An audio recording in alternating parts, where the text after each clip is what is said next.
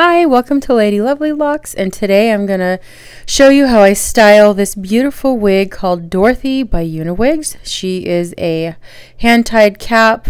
She has that double mono lace top with no lace front, which I love because a lot of lace fronts make me itchy. She's 100% human hair. She's 16 inches long, and she is called Espresso Brown. Now what I'm going to show you here is how I style her. Now keep in mind that I'm not an expert. I'm just someone who's been wearing wigs for a while. And this is what I do to help my wigs out. It might work for you, it might not. Now I do realize that in this video, it might not show a complete difference in how I style the wig, but for all intents and purposes, this is what I do to make a wig look more realistic. Now you can either do this on a mannequin and pin it down, or you can do what I do, and this way I just get a better visual of how it looks on me. And I just figured it was better to film this way because this is how I knew how to do it. But typically what I do is I will pluck through the top and I will flip over the hair as so. I couldn't find my little rat comb, so I used what I could just to kind of pluck and then shift the part, pluck, shift the part. And sometimes, and I have overdone it before, so I've learned it's better to do a little bit at a time. Sometimes I'm short on time, so I do what I can. But I just wanted to show you the basics of what I do to thin out the top of the hair just to make it look a little more realistic.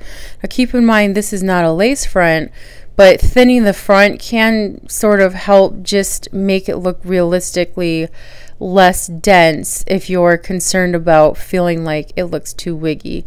But the nice thing about human hair is it doesn't have that same voluminous look that synthetic hair often has. Now, you guys know me if you watch my channel, and I get very sensitive with lace fronts. And so the fact that I was offered this wig to review by UNIWIGS, I just absolutely loved. I feel like it was a perfect wig for me to review because I love a good wig that's not a lace front. And I've learned some tips and tricks along the way on how to make it look more natural.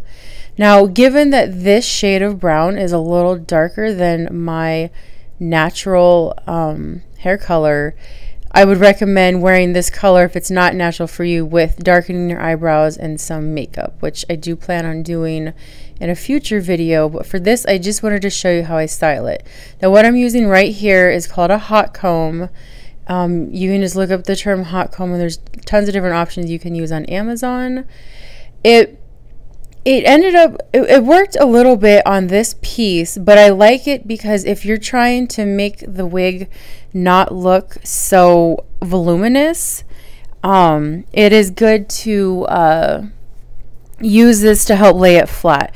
You know, you can also use this on a synthetic wig. I'll have you know, you just got to use a lot of water and be very careful. But it can help with some of the times, you know, a wig will get that box look. And this just helps flatten it out a little bit and give it more of a sleek finish if that's what you're wanting.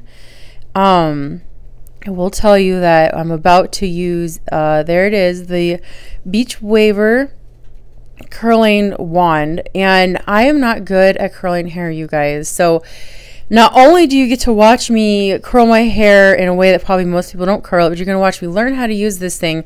I've used it on my daughter. Oh, look, I did it backwards. I went to flip outwards. You want to flip the hair outwards when curling because it helps with, just helps open your face up, so I've been told.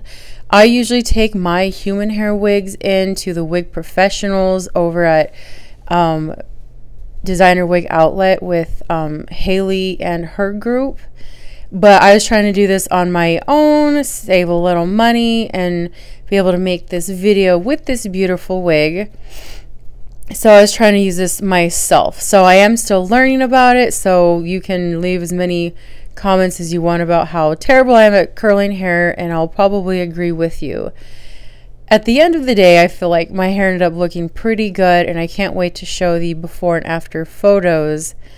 But right now, I'm just showing you guys how I curled it just to change the look up. Now it did come with that natural curl, and I thought about either flat ironing this or curling it, but I decided the look that I wanted to go with this piece is to get it all done up, you know, nice curls for church style hair, and then put on some makeup and wear it out. But since I had filmed this video, the plague had hit my family, and then I tried a new facial cleanser that caused what they called detox outbreaks or purging outbreaks or something like that, where it cleanses your face, but it ends up cleansing it out through a breakout, and then your face clears up. So I obviously wasn't going to film some more pictures when my face looked like it did, you know, when you're 16 years old. But here I am using this curling wand. You can sit here and comment on how terrible I am at it, but I did try. So for all of you who are wanting to learn how to use a curling wand or curling piece like that, you learn from my mistakes or learn about what I was doing. I think if I wasn't filming and trying to do it from the phone, it would have been easier, but trying to look on the phone just kind of messed me up a little bit. But you know, at the end of the day, you can curl your hair however you want. I know a lot of people go for this pretty beach wave curl, which honestly, that's why I bought this thing. And I'm still learning how to get that curl. I like to practice on my daughter's hair, but I'm practicing on this piece now, which, you know, let's talk about this wig and how wonderful it is. So the fibers, they feel amazing. They feel like good quality human hair, which is something you want when looking for a piece. And as I was curling it, you can see that it holds a curl really well, and this is without the hairspray. So that's a good thing. I couldn't imagine how well it would turn out if I knew how to actually curl my hair. But once again, this is me learning, and as you see, I missed several pieces. But the point is, I wanted to show what this wig can look like after you've messed around with it. And you know, we always want to see before and after videos and photos of a wig, you know, straight out of the box and after you've messed with it, because we do know that while a lot of times you can just take a wig out of the box and run with it, sometimes you got to play around with it, and it just depends on what you want and how well that wig and the color matches your face shape and your skin tone. And I felt like with this piece, because it's just a little darker for me, which I love dark hair, I wanted to mess around with it and see how it held a curl. And I definitely plan on getting dressed up and putting some makeup on and wearing this out. But these fibers, like I said, it's 100% human hair. They were very silky. You know, sometimes you can buy a human hair wig and you can tell if the fibers if they have like textile dye in them, or if it's natural. You know, at least I can tell. I bought enough wigs in my life. I feel like I can say that I'm a pretty good judge of character when it comes to wig quality. The real test of time, of course, is after you've worn a wig several times and then even, you know, washed and blow dried it a few times to see what the quality is like. But so far with this piece, I was very impressed with it. I did like the cap.